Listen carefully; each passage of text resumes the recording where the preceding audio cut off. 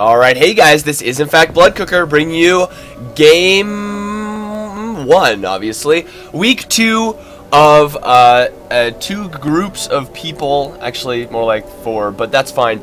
It's going to be Aurelius spawning in the bottom left-hand corner as the green Protoss, and his opponent is going to be Scorah spawning as the yellow Protoss on the top right corner. And this map is Coral Compound, you know, the one with the natural expansion that's pretty easy to take with a very, I don't know what you call a natural third. Oh, see what I did there. And then a very intuitive fourth as well, though being open to all sorts of counterattacks. So we have Aurelius, who is, I believe, Gold Leaguing like a boss, but he's a pretty good Gold Leaguer, that's for sure. I'm really excited for this map because, guys, you know what this is? It's a PvP! Yeah, I love PvPs. You know why? Because everyone else hates them.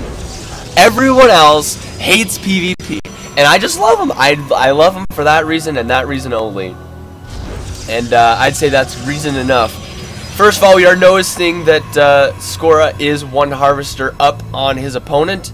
But that's not too big of a deal, although every harvester counts, especially in a mirror matchup like PvP. Are we going to see the high five? Oh no, they kiss! Did you see that? They kissed. That was so adorable. Alright, so now that they're going to go in a tree and start KISSING-ing.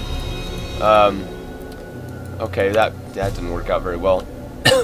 We see 2 gas going down for Scorah, so interesting choice from Scorah. He's a platinum level, at least 1v1 platinum level Protoss on the ladder, and I've seen his play. I do like it a lot. He's definitely pretty talented, and probably worked at it pretty hard to become pretty good at that platinum league. And unfortunately, kind of a supply block going down, but that's not too big of a deal. And both probes are in each other's bases, so I don't know what could be more annoying. But that second gas is delaying the cybernetics core a ridiculous amount, actually. Let's take a look at the harvester. Yes, he's gotten 2 extra harvesters, but an extremely delayed cybernetics core. I wonder what he's going to be going for here, because he has a ton of gas saved up. Maybe some sort of Colossus early 1 base push. I guess we'll have to see as these 2 friends play some sort of ring around the rosy game. Yeah, there goes the probe. Alright, 3 gateways are coming up for Aurelius, and here is the gateway technology research, because apparently when you're done researching it one game, they unresearch it for the next, and then you have to research it again for the next game because you're on a different planet, I guess. I never really understood that. And guys, what's better than 3 gate? That's right, a 4 gate. You can't go wrong with the 4 gate, man. Cybernetics core research is almost done. More pylons coming out for Aurelius. And we have a 4 gate on our hands, ladies and gentlemen. And let's see what will Scorah have to respond. Oh no, just 2 gateways and a sentry. So you better have some clutch force fields if he's gonna want to hold this off. Oh, what's this, a Stargate?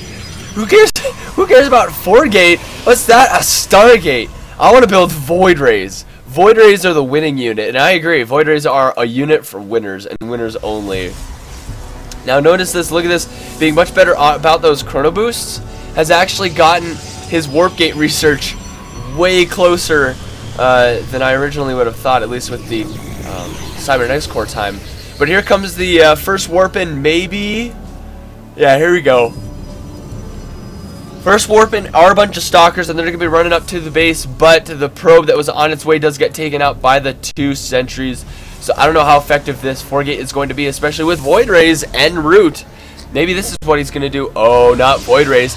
Phoenix! Some Phoenix, guys! Looks like we're going to be seeing some awesome Phoenix. Yo, faux show, Enix. And I guess that's what he's going to be doing with all his gas. Getting every single tech building in the entire universe. And there's absolutely nothing wrong with that either. Alright, another probe for Aurelius is coming out, but he's missing that key timing where the 4 gate actually hits. He's going to be a little delayed on that. But these Phoenixes, I wonder what they're going to be able to do, especially against this 4-gate. Yeah, I guess they can lift up Stalkers, but other than that, there's not an incredible amount of things they can do. Let's see, we're going to see another Warpin maybe from Aurelius, and then he's going to probably push into the base. Interestingly enough, seeing 2 sentries as part of this 4-gate. 3 more Stalkers coming out, and it looks like this is going to be the final push force.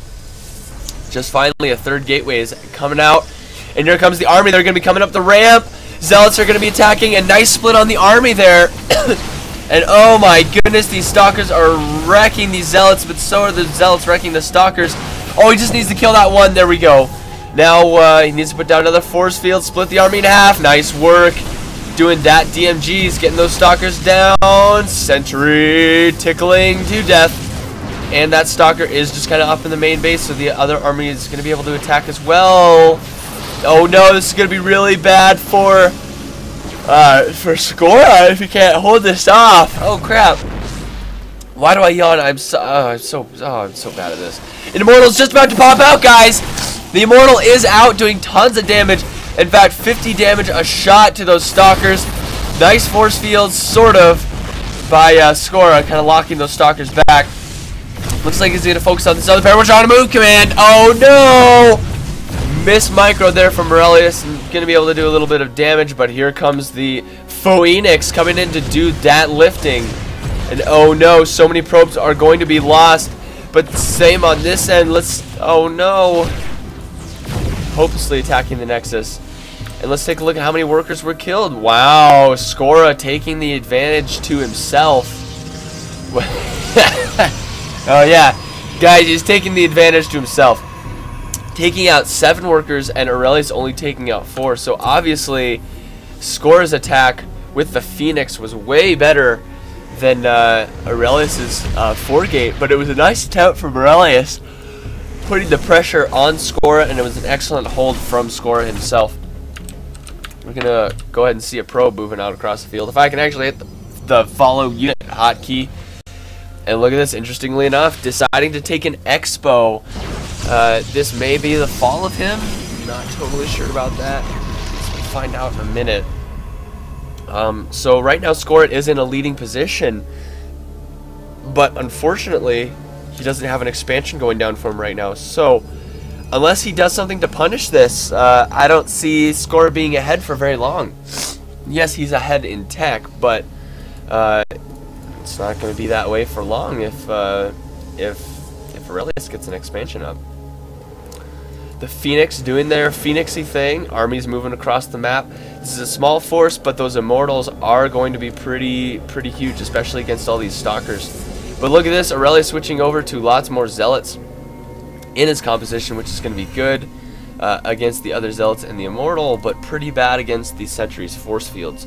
Look at all that energy, keeping him from the start. This one's actually maxed out on energy, so it's good news bears, I guess, if you can say that. Alright, and now that awkward time when the music just kind of cuts out. Yeah, here we go. Colossus are coming out with the Thermal Lance upgrade. Super excited for this. And here we go, more Zealots warping in, opting to not get those Stalkers, probably because he just doesn't want to spend the gas for it. And I believe here comes the army to move in to scout to see if... No, here comes the proxy pylon. Gonna set that up right out of the range of Aurelius, actually. He cannot actually see that. And here comes the first Colossus. Guys, Colossus has arrived. And this is going to be pretty key, especially against all these Zealots in Aurelius' force. He's got a ragtag army. He's not even producing any units. This could be so bad for Aurelius. Is he going to actually respond here? It looks like he's going to build some units. I don't have the overlay up, so I can't tell. But oh no, Scorah's army is just way bigger. Look at that. A whole like 15 supply ahead. And here comes the engagement. Zealots running in on the front. Going to do tons of damage. Those force fields helping out Aurelius more so than they're helping out Scorah, but the Zealots are just stacking up, doing so much. Law coming out from Aurelius, and this might be it, ladies and gentlemen. That is just an absolute steamroll from Scorah, and he needed to do this because of this expansion, and he's obviously going to take out the expansion. And apparently Aurelius is laughing, which I don't blame him. That is quite the laughable matter. And the Nexus goes down. No more natural expansion for Aurelius, and he's now going to waltz right into the main base. Zealots just kind of doing their thing, taking out those pylons, trying to do some damage to the Colossus, not quite working out. And pyloned right there, that's for sure. More Zealots warping in, going to try and do more damage to the Colossus, but no, denied. GG coming out from Aurelius, and that is, I guess, the end of game 1. So Scorah taking 1 game off of Aurelius. Let's go on to game 2. Another PvP. PvP heroes.